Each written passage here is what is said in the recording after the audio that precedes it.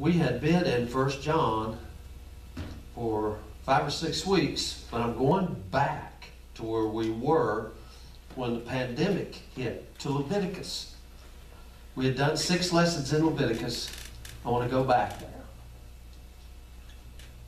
And I want to talk about the offerings. Man, I've been reading and studying all these things. They just kind of blow my mind. But so this is Leviticus part 7. And we're just going to look at the offerings a little bit today. The different types. And this is so, all the things that we've been talking about, if we can understand a little bit of these offerings, we know they're all fulfilled, they're all satisfied in Christ Jesus. But I was just looking, you realize that every book of the Bible is written by a Hebrew. And a Hebrew who understood Passover, Pentecost, Feast of First Fruits, Day of Atonement, who understood the tabernacle and the priesthood and the garments of the priesthood and the 2 turtle doves and the meal offerings and the sin offering, trespass offering. And when you see that, when you begin to understand that, you see their writings in Romans and 1 Peter and 1 John is full of it. It's where they got the stuff. And so I want to go back and look, and plus if the Holy Spirit gave us this book, which I believe He did, it's very important. He didn't say, okay, well, we're in New Covenant now, throw Leviticus out. We don't need it anymore. They spoke of the Scriptures, which was the Old Covenant. They were writing the New. So these offerings, there's 2 sections in these offerings. We'll get into the physicality of the offerings next week. But they were, the first one was a sweet savor offering. And I just hear Paul, a sweet smelling savor unto Jesus, or unto our Father. A sweet smelling savor unto Christ. Where did he get that from? He got that from these offerings right here.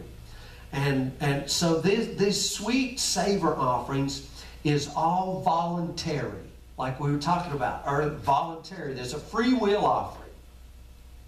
So an Israelite, he would bring them out of the sheer overflow of his heart.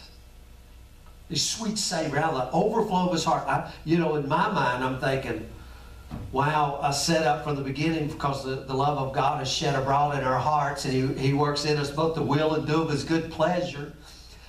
So this is out of the sheer overflow of his heart. This Israelite, he loved God, he walked with God, and voluntarily he expressed that to God in the sweet savor offerings. Now the non-sweet savor offerings, they were demanded offerings. Required, if you will. If a man sinned, there wasn't a choice to bring an offering. You better bring that offering or you're excommunicated. Put out of the camp. And a sin offering was one of non-sweet savor. They were demanded offerings. And we'll see all of that fulfilled in Christ as we go through. But I want to go back to where we were and just rehash something, because this, all of these have to do with blood. And talking to a friend of mine today, he's talking about this other guy, and this other guy is always in condemnation. He's always in condemnation. And he just doesn't feel like he's good enough. You know what I mean? And this isn't some new thing. I mean, this is what the devil's been doing to us since the garden. And so all of these offerings dealt with all of those feelings, all those emotions, all those actions, how I relate to God, how God relates to me. Everything is summed up in these offerings. So in these offerings, just going back so that we can understand, there's always the shedding of blood, because the life was in the blood. And just to rehash how these went. Now remember the sweet savor offerings and the non-sweet savor offerings. But they all dealt with blood. So when the blood was shed, and we're going to look at this as we go through, there's many things that are done with the blood. Man, there's so much detail the Holy Spirit gives us. The way it was sprinkled, poured on this corner, on that corner, here or there. And we'll see as we come to these offerings. But once the death had occurred in the shedding of the blood of the animal, we're talking of the animal, the blood was caught in a basin. And in the blood gushing out of the lamb or goat or bull, whatever it was, the life was released. Okay? And in that one act, the life of that animal had been forfeited. Right? It had been forfeited. And immediately it was true to say that your sin had been paid for. Because the wages of sin is death. Okay? And the gushing out of that blood was the death of that. So boom, sin is paid for. As soon as that blood was shed, you see, because the sin had been laid on that animal. You know, we had come and we'd put our hands on the animal and confessed our sins. And which in symbol, now all of this was symbol, type, and shadow, the blood of that animal had now become polluted. Because the animal's blood had become polluted with the sin of the offerer. But once the death had occurred and the life had been released, that sin that it once bore, the animal bore it, it bears it no more. It had been taken away. Now we know, of course, that the blood of the animal could not take away sin. It merely covered it. And that's a big difference. It covered sin. That word is atonement. You know, that's pulling the rug back, sweeping the dirt under the rug. Propitiation means I pulled the rug back and we've completely cleaned it away as far as the east is from the west. So in that old way, all they could do was atone for it, awaiting for the day of the final offering. Behold the Lamb of God, which takes away the sin of the world. So what happened to the blood? It was taken and sprinkled before the Lord, again in various ways. And it was as if the blood was speaking. You remember Abel's blood cries from the ground. The idea was that wherever the blood has gone, I can now go. I can now go. For the life of the animal was my life, and it had been forfeited. The wages of sin had been paid for, and now I could go there. My sin had been taken away. Where the blood goes, I go. Now you can see why Paul would say, let us come boldly to the throne of grace to seek mercy. I mean, where did he get that? He got that right out of the tabernacle and the offerings, and he knew that high priest carried it. He knew Jesus was our high priest, and by his own blood, by a new and living way, consecrated through the veil, it meant I could, when the high priest took that blood behind the veil to go and sprinkle it there, it meant that I could go there. I could go there in praise. I could go there in worship. Where the blood is gone, I could go. And here's a point. Wherever there was blood, man now had a legal right to stand in God's presence. Legally.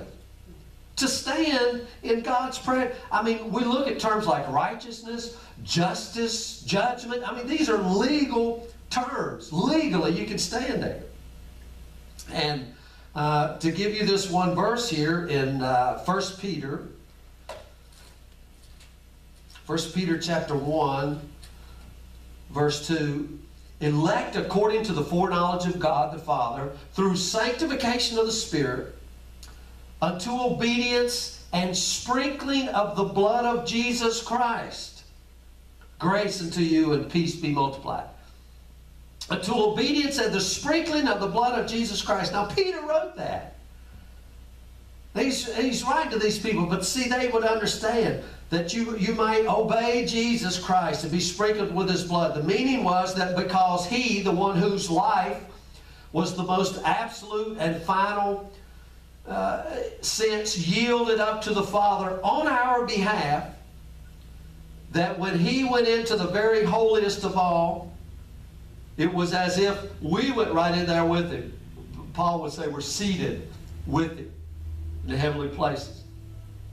Because his life was released in the shedding of his blood, was enough to propitiate or satisfy forever the justice of God against my sin. Forever, once and for all.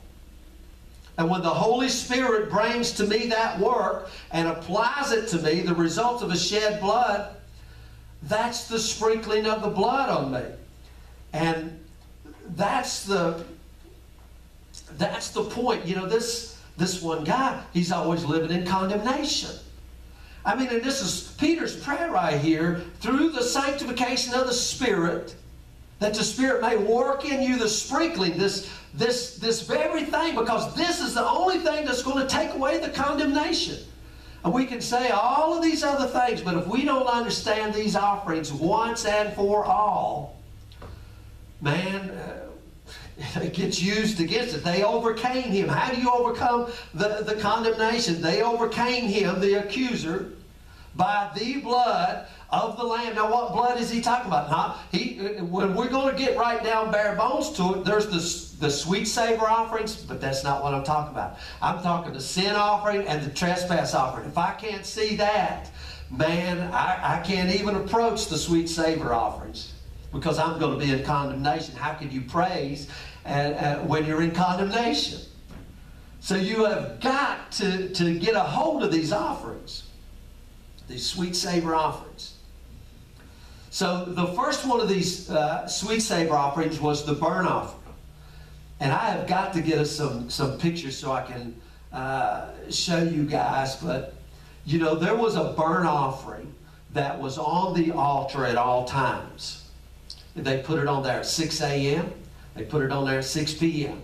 The next morning at 6 a.m. The next morning at 6 p.m. Every single day there was a burnt offering on that altar. But then we could bring a burnt offering also. Remember, it was voluntary. Out of the overflow of our heart, we could also bring an offering. Now this altar, remember we talked about how big this altar was. It wasn't a little altar. This thing was huge. And so there was plenty of room, but you could bring this burnt offering. So what did it mean to the Israelite as he was coming to bring his burnt offering? It meant that voluntarily he was devoting everything to God. And he symbolized that by the purifying with fire. In other words, it's wholly burnt. Everything of it is burnt on the altar. Everything is burnt on the altar. So what does the burnt offering mean concerning Christ? Because I know the first thing, you know, that we do, we hear it with our minds, we're like, I'm going to give everything to God. I'm going to give my whole... It's like, well, wait a minute, this is fulfilled in Christ. Just relax a minute. So what did it mean concerning Christ? It meant that Christ was going to present himself to the Father in totality to do the Father's will. Remember the Garden of Gethsemane? Not my will, but thine be done. He said, not even the words that I speak. The words that I speak, they're not even mine. I come to do the will of him that sent me. In totality. I mean, he's a living burnt offering. So what does that mean to me, the Christian, the believer, who looks back at this one finished offering of Christ? It means that me, it means that you, with all that we are, with all that I am and possess, walk through life as his total possession through the one offering of Jesus Christ. I'm his through the one offering of Jesus Christ. Now that burnt offering, again, it's just always remember the burnt offering was a sweet savor. Sweet savor unto God. It was a sweet savor offering. And you know, when the Israelite brought it, it meant you voluntarily gave yourself away to God. Now we know Jesus is the final fulfillment, was how he totally gave himself to do the Father's will. And when we identify ourselves with what Jesus did, then we are no longer our own. We're bought with a price. And we totally do God's will. Now boy, there's a statement. What do you mean we totally do God's will? Well, listen, everything I just told you Now remember our lessons in 1 John about doing God's will and about keeping His commandments and where all that led. Now listen to what Paul says here in Romans. A sweet savor offering, a burnt offering. Romans chapter 12, I beseech you, therefore, brethren, by the mercies of God. Now remember, every time I see that word mercies, remember Paul is a Hebrew, a covenant guy, so I could say, brethren, I beseech you, therefore, brethren, by the covenant loyalty, by the covenant loving kindness of God. To me, that sounds much more loving than the mercies of God, the way we say it in America. But I beseech you, therefore, brethren, by the covenant loving kindness of God, that you present your bodies a living sacrifice, holy, acceptable unto God, which is your reasonable service or your spiritual worship. Where would Paul get this? Just something like made it? He got it from the burnt offering. And not only that, but the sacrifice of praise offering, you'll see here in a minute. And he says, which is acceptable unto God, which is your reasonable service, your spiritual worship. Be not conformed to this world, but be transformed by the renewing of your mind. In other words, don't give yourself to the world. Right here's where you are, that you may prove what is that good and acceptable and perfect will of God. Okay, so now I'm thinking, okay, I got to prove what is the will of God. Well, Paul didn't stop writing there. He just kept right on. For I say, through grace given to me, this is how I'm going to speak to you. I'm speaking to you through the grace, through the covenant loyalties of God. To every man that is among you, don't think more highly of yourself. Don't get exalted. I mean, you thought that, oh, look how much I give myself to God. No, wait just a second here, guys. This is through this one offering. But as to think soberly, calm your minds down, slow down a little bit. According as God has dealt to every man the measure of faith. Boy, we could go right back to Romans 5 and really go into that, but I won't. About proving what is the perfect will of God. What is that? Prove it. So what is it? So we go through these gifts, different one from another. We've got ministry and prophecy, and we got all of these other things. I'm going to start in verse 8. Or he that exhorteth, that word means encourage. He that encourages on encouragement. He that gives, let him do it with simplicity. He that rules with diligence. He that shows, here's that word mercy. He that shows covenant loyalty. He that shows loving kindness with cheerfulness, with joy. Let love be without dissimulation. Be kindly affectionate one to another with brotherly love. See, just as John said that we love Jesus, and what else do? We love one another. And what is Paul saying? What is the will of God? That we love the Lord and that we love one another. Same thing. And we see it right here in the burnt offering. I could go on and on with that, but I better get going. Now, the second sweet savor offering was, King James will say the meal offering. Many translations will call it the cereal offering. It was the grain. And it was an act of praise to God. When an Israelite offered the cereal offering, he praised God and offered his life to God to serve God. It spoke of servant. Now again, can you see, and a lot of these offerings were offered together. All right? Can you see what I just read as these offered? What Paul is reading is these offerings, the burnt offering and the meal offering offered together, which is your reasonable service. Present your bodies as a burnt offering, which is your reasonable service. And he says cheerfully, with joy, encouraging one another with joy. And in that, when the Israelite brought that meal offering, he said, I give myself to become God's servant, that I may minister on his behalf with the gifts that he's given me.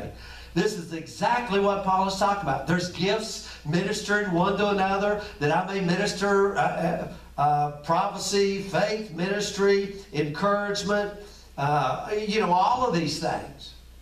I mean, that's where Romans 12 is coming right out of these offerings. But Mark's gospel, the Gospel of Mark, shows Jesus as the cereal offering more than any other gospel.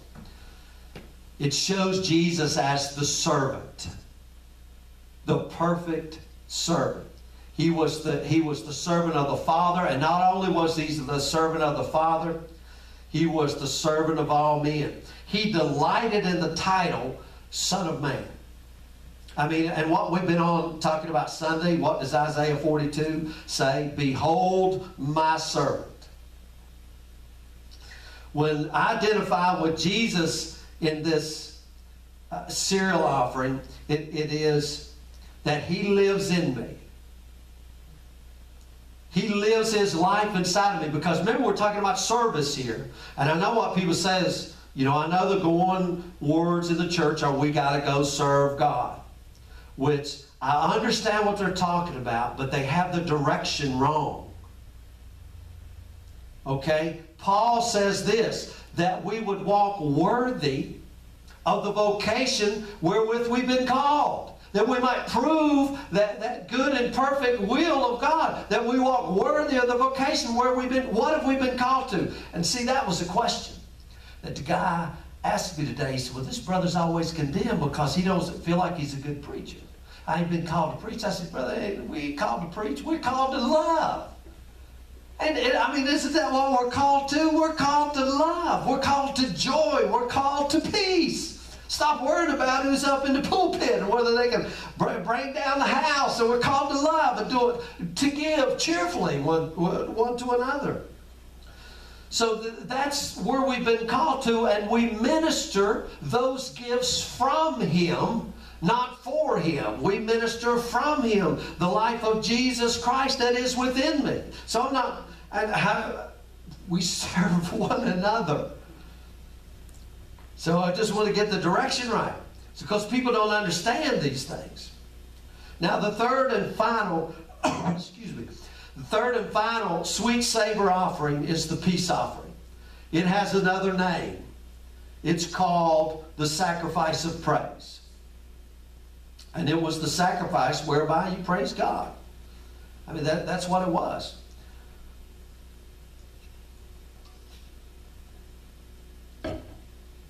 In this offering in this peace offering. Now, think about this. Because I know what we do. When Jesus said, my peace I'll leave with you, we don't associate this with the offerings at all. We just think peace, and all of that means everything around me's got to be peaceful. But remember, my peace I'll leave with you. But it's also called the sacrifice of praise. My praise I leave with you. And in that praise is joy and cheerfulness and and that I leave with you. And how do these sweet savors? Out of the abundance of the heart, they bring them. A full heart. And in this offering, this is so good. In this sacrifice of praise offering, you actually participated in fellowship with God because you got to eat part of the offering. The thing that we do every week, you got to eat part of the offering. So it was the sacrifice where I praised God and fellowship with God. And it's fulfilled in Christ in that in Christ is where man and God sit down together and have fellowship. Remember I was talking in 1 John about His holiness is compatible. It all met together in Jesus, and that's where we meet God at. No man can come to the Father except through Jesus, and this is a total reflection on the praise on this peace offering. Now I got to give you a couple verses here to show you this fellowship. 1 Corinthians chapter 1 verse 9, God is faithful.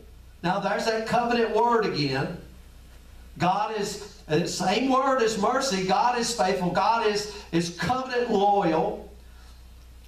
By whom you were called, now here's this calling again, unto the fellowship of His Son, Jesus Christ our Lord. Now people want to talk about we have fellowship and we have fellowship. Our fellowship is bound up in the person of Jesus Christ, or we have no fellowship. Now, I want to go back to 1 John because we were there for 5 or 6 weeks. 1 John chapter 1. what this letter was about, verse 3, that we which have seen and heard declare we unto you. Remember these Gnostics were coming in with their Jesus wasn't really a person? And how heretical it was to say Jesus really didn't come in the flesh, because if he didn't come in the flesh, then there's no meeting place for God and man to come together.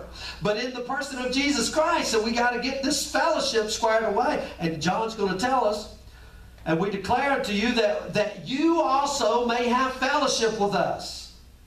I'm telling you guys that you may have fellowship with us. And truly, our fellowship is with the Father and with His Son, Jesus Christ. There's where the place where heaven has joined earth, in the person of Jesus. And whenever I'm going to praise God, then at the very center of all my praise is going to be the finished work of Jesus Christ.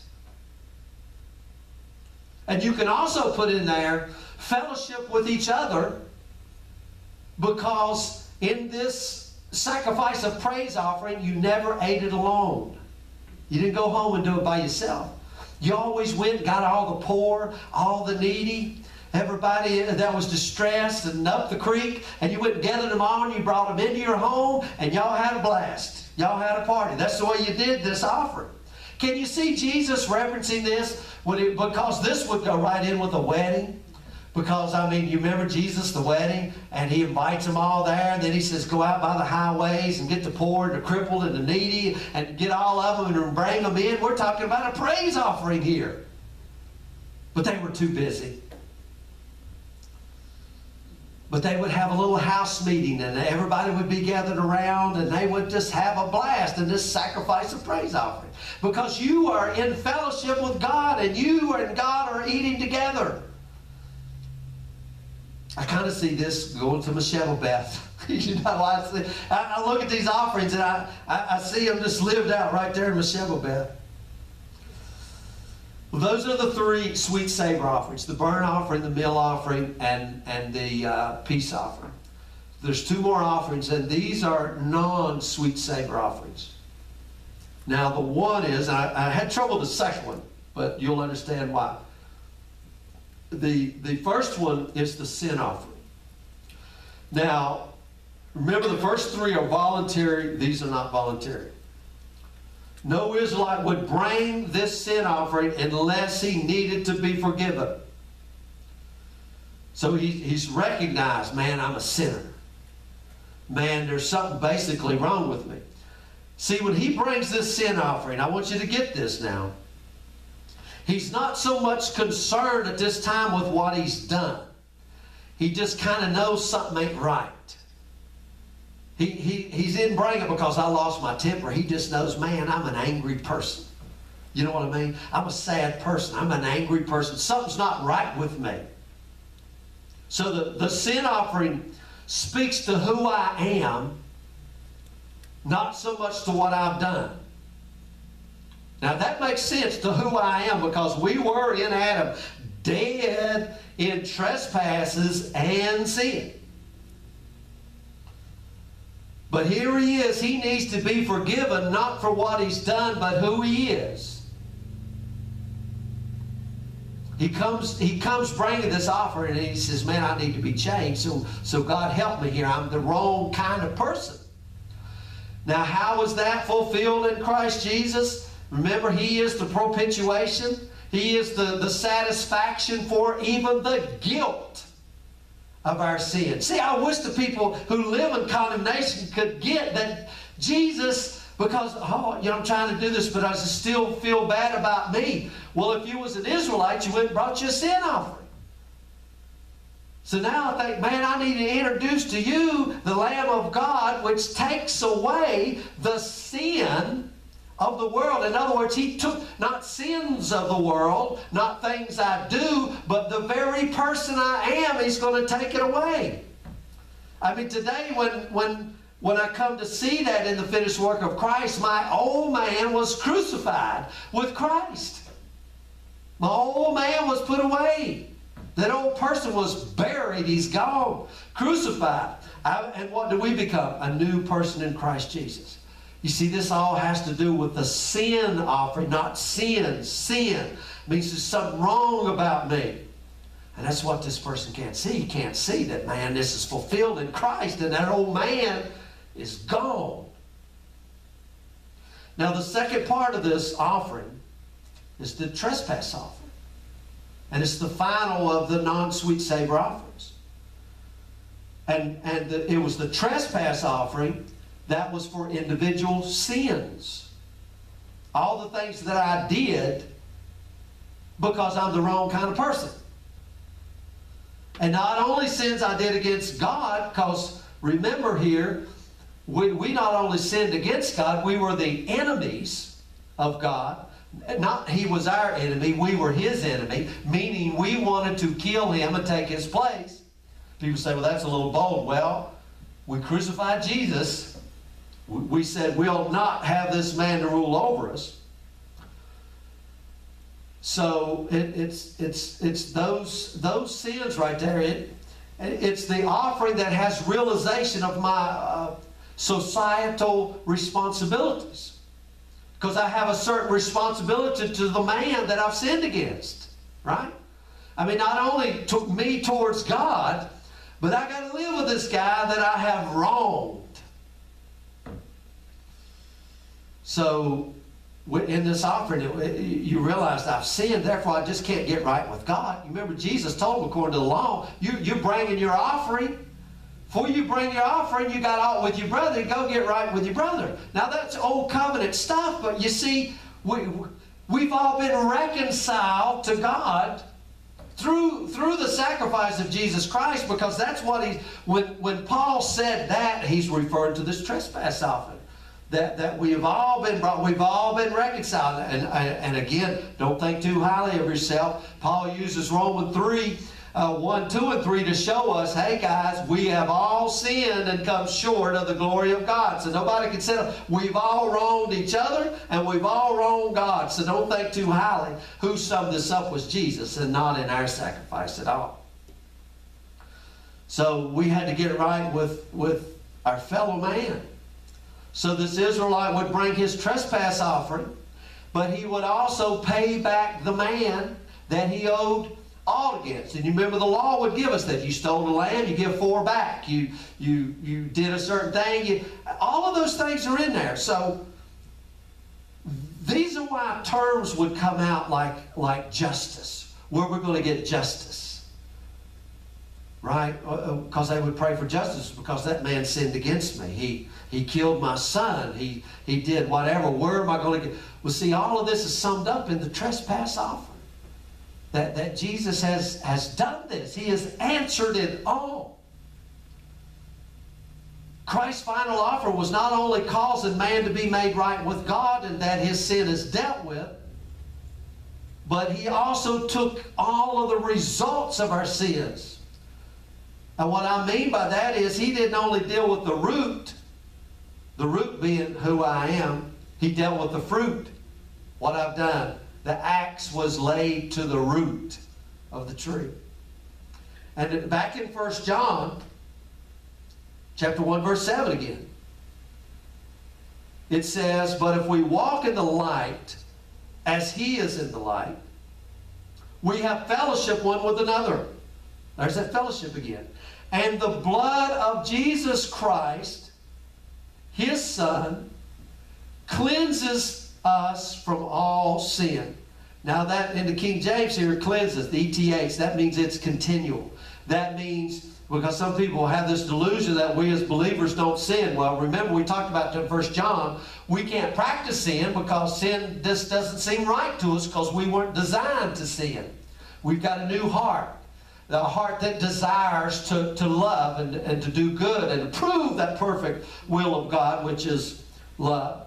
And in the middle of that, in our striving to get along, Christ's blood, this offering is there, and it forever cleanses us from all sin. It's forever cleansing us. It's forever cleansing us. Not only does He deal with the old me as I was, but He keeps on cleansing me. from sin. There is a fountain opened up in the house of David. So I'm going to sum this up here. So depending on what you wanted, you as an Israelite wanted to say to God. Now notice, if I wanted to talk to God, remember He's there. He's up there behind the veil. And I can't get there. So if I want to talk to God, I feel a lot of praise towards God. I bring this peace offering. I bring this burnt offering. And I'm having a bad day. I don't know why. And I bring the sin offering. And man, I really wronged this guy over here. And I bring my trespass offering.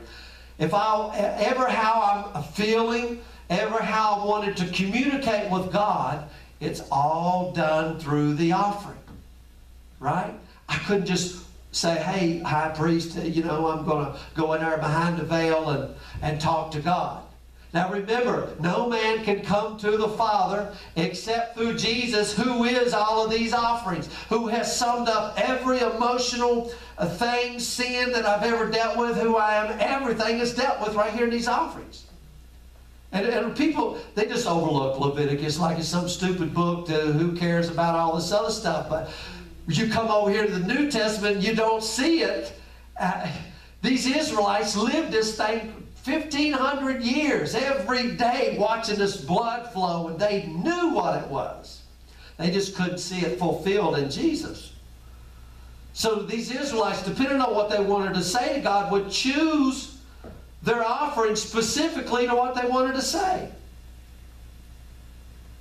I was listening to this thing there earlier today to Dolly Parton. She was talking about writing songs, and she said that's her, when I want to express how I feel, I write a song. And a lot of poets, they do that. And David, he did that. But what he's saying, I don't have to be poetic. If I want to talk to God, it's summed up in Jesus Christ. If I want to have fellowship with God, it's in Jesus Christ. If I want to praise God, it's in Jesus Christ. If I want to worship, it's in Jesus Christ. If I'm having a bad day, it's in Jesus Christ. They've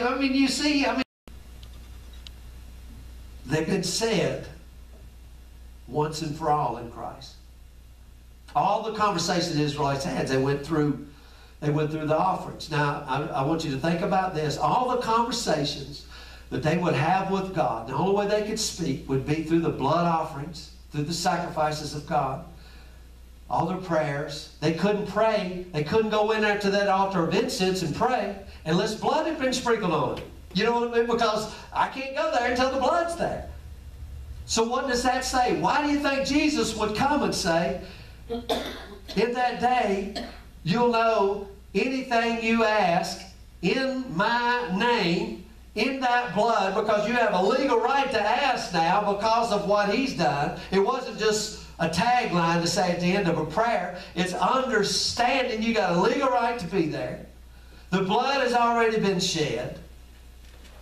And you can come boldly and ask anything because of these offerings. They're so important. So important. Ask anything in His name through this blood. And all of that was done for you in Christ. And we can take it as our own. What's He say? Taste and see that the Lord is good. Now let me give you just a couple verses here. Man, I could go on and on. Hebrews chapter 10. Let me just start verse 12. But this man, talking about Jesus, now Hebrews right here in chapter 10, we went through the Old Testament sacrifices and the sprinkling of blood and all of these things and doing away with the first and here the second. And then he says, but this man, he's talking about Jesus, after he had offered one sacrifice for sins forever, one sacrifice for sins forever, sat down on the right hand of God. Now, why do I keep going back to this? Because people, listen, people who live in condemnation. Why would you live in condemnation? Only one reason: sin. Because you don't really believe sin has been dealt with. You believe sin has partially been dealt with. But this is a big deal.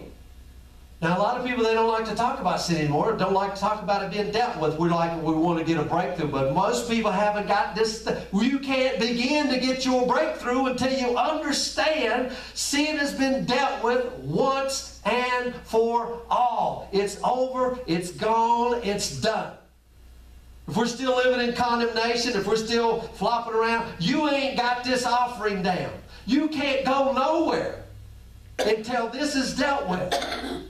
I mean, you know what I mean. You're going nowhere until you get this right. This is 1,500 years of practice they had doing this sin offering, this trespass offering. Still yet today, 2,000 years later, we ain't got it right. But here it is. This man, after he had offered one sacrifice for sin forever, sat down on the right hand of God. Now, you got a legal right. Paul says you seated with him in heavenly places. From henceforth expecting, hoping, expecting, till his enemies be made his footstool. For by one offering, that offering of himself, he hath perfected forever them that are sanctified, or set apart. Whereof the Holy Ghost is a witness to us. There's your witness. And you remember John said he gave the testimony, deposited his testimony in us, the very witness himself, who does what? Testifies of Jesus. I will send you the Comforter. He will testify of me. I write you these things that you might know. Whereof the Holy Ghost is a witness to us. For after that he had said this before, this is the covenant that I will make with them after those days, said the Lord. Not us. Remember we were talking Sunday. I didn't negotiate these terms. I didn't sit down at the table and say, here's what I propose, here's what you propose. The Lord says, I'm making the covenant. Here's the terms of it. Accept it or leave it. Here's the terms. I will put my laws in their heart, and in their minds will I write them. And their sins and iniquities I will remember no more. There's the terms of the new covenant. Take it or leave it. No negotiating. I love that. And he says, now where remission there is, there's no more offering for sin. Don't need to be. It's over. Remission. I don't need to go to the doctor when my cancer's in remission. It's, you know what I mean? It's gone. I don't have to go back and keep taking treatments. It's over with. I'm cured, clean. Having therefore, brethren, boldness. That word is confidence. To enter into the holiest. How? By the blood of Jesus, because the blood is there. The blood has been applied, and now I can come in. How? By a new and living way. Not a dead way. Not a dead way. Because he died on the cross and shed his blood, and that blood, I don't know how we'll get there, was called the basin. And Jesus offered himself as a living sacrifice. And when he did that, he got up and told Mary, touch me not, for I have not yet ascended into my God and your God, my Father and your Father.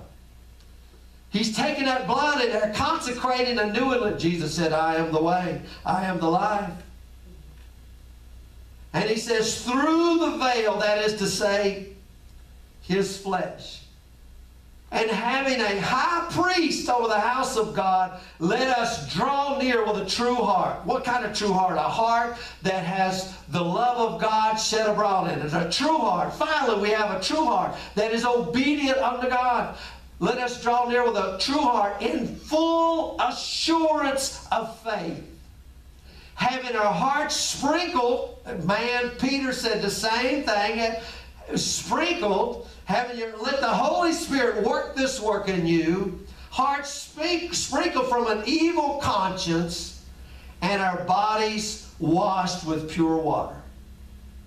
Let us hold fast the profession of our faith without wavering, for he is faithful. That promise. Let me give you one more. Man, that's too good to quit on. Romans chapter 4. We'll quit right here, I promise. Verse 25. Again, keep in mind these offerings. Who was delivered for our offenses. Remember, trespass offering. He was delivered for our offenses. But he was raised again for our justification. Therefore, because he was delivered for our offenses and raised for our justification, because of that, being justified by faith, in other words, I've received that he did it. That's my faith. My faith is he did it. I'm trusting in him. He did it. He said, my sins are no more. That's it. Terms of the covenant, I accept it. We have peace with God. Now see, because of these one offerings, now I'm brought right back into the peace offering. And you remember this peace offering? This peace offering that had to do with fellowship. It had to do with fellowship. And I can't have fellowship if I don't have peace.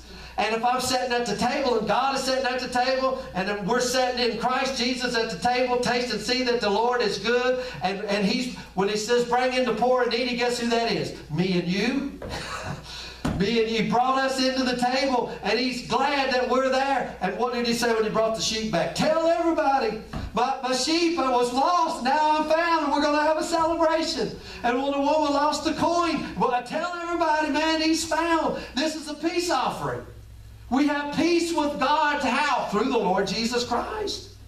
By whom? By the Lord Jesus Christ. Also, not only that, also, we have access by faith into this grace, right into this grace wherein we stand and rejoice in the hope and the expectation of the glory of God.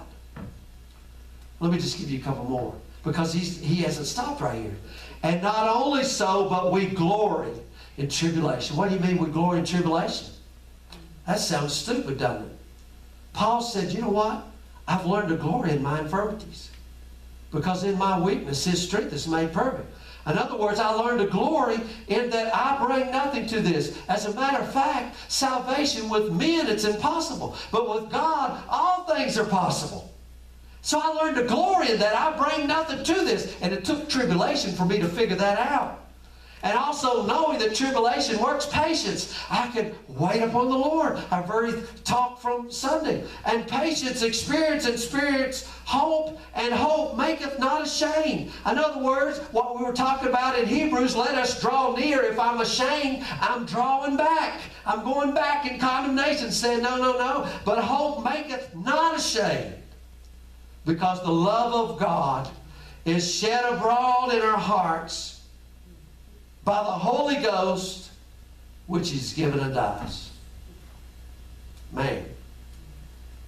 But verse 8, but God commendeth his love towards us, in that while we were yet sinners, Christ died for us. My goodness. So that's the offerings. And I'll quit right there, but we'll keep on going next week on this offering.